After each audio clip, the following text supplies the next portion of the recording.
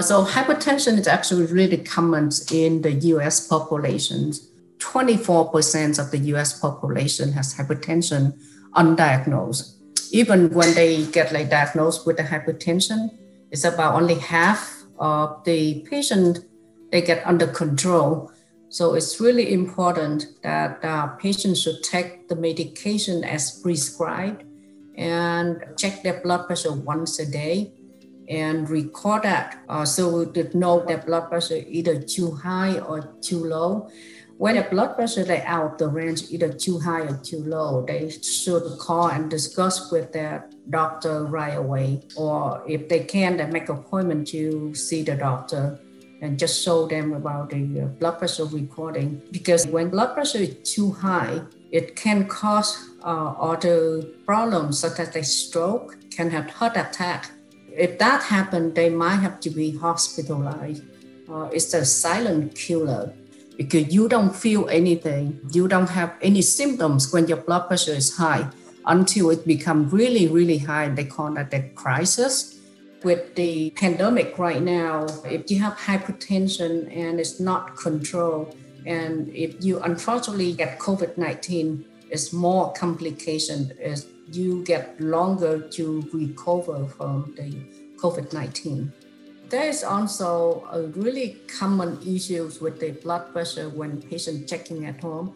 Sometimes it's higher than usual. So they tend to recheck it again right away. But I would recommend that they should wait about 5 minutes and recheck on the same arms again to see is that the same number. In that 5 minutes, that you should be relaxed, not to be anxious. Because when you have anxiety, it will increase the blood pressure and it won't be accurate. So just relax, wait about 5 minutes later, recheck your blood pressure. And if it's still high, another thing you can do is you wait for another 5 minutes and check it on the opposite arm to see what is the blood pressure on the other arm. Again, just record that, write that down on those numbers. If you get that persistently high, if you recheck it after 5 minutes later for 3 or 4 days, you should call and get the opinion or recommendation from the healthcare provider to see if you need to change the medication. But in the meantime, you still can do some stuff at home like do exercise, just watch out on your diet again, cut down on the salt, smoking or drinking, and we'll see how's that go. Hi, my name's Joey and I'm here to teach you how to use a blood pressure machine. The blood pressure machine helps measure the pressure of your arteries as your heart pumps. By checking your blood pressure regularly, you can help your healthcare provider diagnose any health issues you may have early on. It is important to measure your blood pressure regularly because many people may not know if they have high blood pressure, as some may not have any warning signs or symptoms.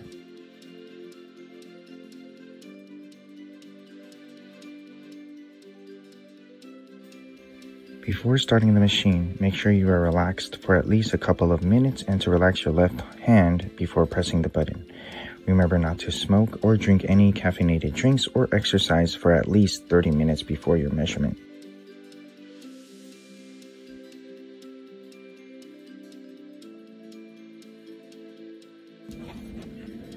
When taking your blood pressure, you want to be in a safe, comfortable, and relaxing environment. For example, in your living room or in your bedroom.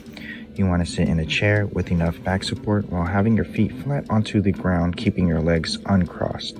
Otherwise, this can cause an increased reading on the blood pressure machine.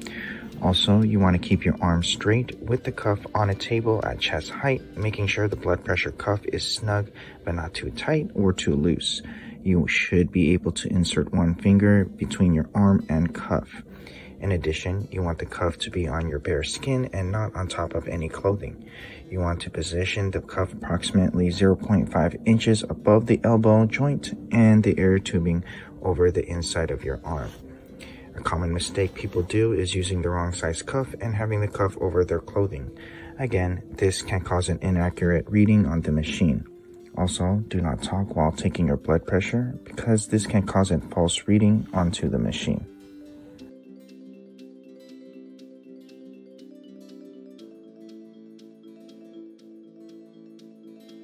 When you get your blood pressure measurements, there will be two numbers. The number on top is called the systolic blood pressure, and the bottom is the diastolic pressure. The systolic pressure is when the heart squeezes and pushes blood through the arteries onto the rest of the body. This creates pressure onto the blood vessels. The diastolic pressure is the pressure of the arteries of when the heart rests in between the beats. And finally, the number underneath the blood pressure measurement is your heartbeat per minute.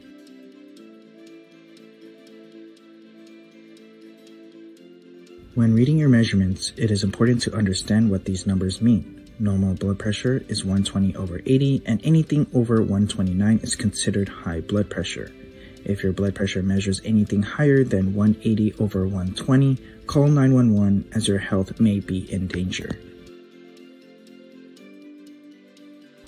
As for low blood pressure, anything below 90 millimeters of mercury for the top number or 60 millimeters of mercury for the bottom number is generally considered low blood pressure.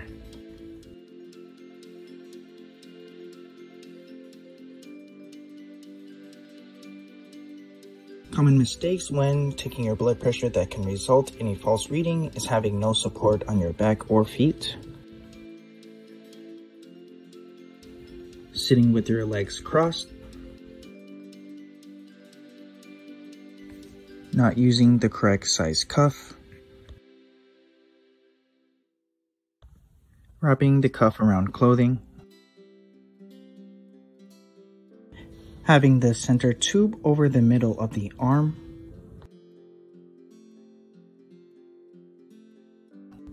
and lastly, having the air tube go up instead of down along the bare upper arm. These mistakes are crucial when wanting to get an accurate reading from your machine.